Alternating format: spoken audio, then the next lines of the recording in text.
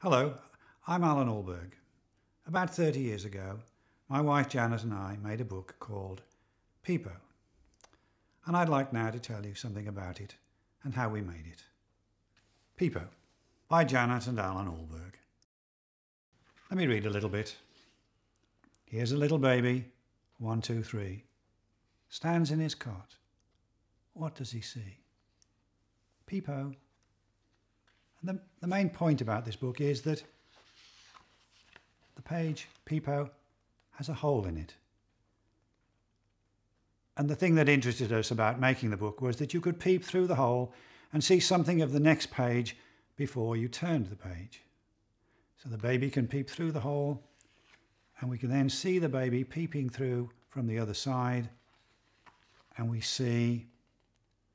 sees his father sleeping in the big brass bed, and his mother too, with a hairnet on her head. He sees the shadows moving on the bedroom wall, and the sun at the window, and his teddy, and his ball. The book is also a historic book. It's set in the 1940s, more or less in a town called Ahlberg in the Black Country where I grew up, and the baby is more or less me. He sees his mother pouring hot porridge in a bowl and his father in the doorway with a bucket full of coal. He sees his sister skipping in the yard outside and his grandma pegging washing on the clothesline to be dried.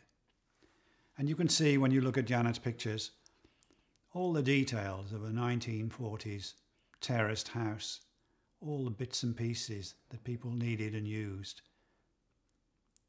I'll read another little bit. Here's a little baby, 1, 2, 3, sits on the grass. What does he see? Peepo. And you look through the hole. It did occur to me at the time I was making this book that there was something rather nice about selling holes, selling a book that had, as it were, less paper in it. I had lots of jobs when I was a younger man.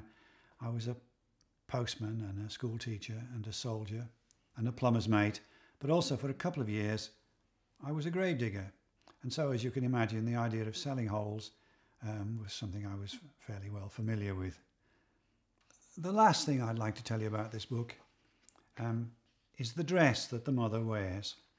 You first see the dress hanging up in the wardrobe in the very first large picture. You can see in the wardrobe the mother is asleep in bed and her dress is hanging up in the wardrobe. And we see her wearing it again right at the end as she carries the baby upstairs to bed. When the book was delivered, our publisher kindly arranged a launch party and an exhibition of Janet's pictures. Just before the party, Janet went into Leicester Market, and lo and behold, on a second-hand stall, she found more or less the same dress that she had invented. Janet loved a bargain, and she bought the dress for 50p, and she wore it at the launch party.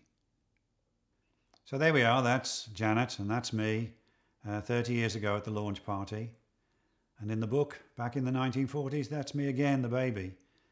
It's very pleasing to have a book that sticks around for 30 years, but I'd rather like to come back in another 20 years and celebrate the 50th anniversary of Peepo.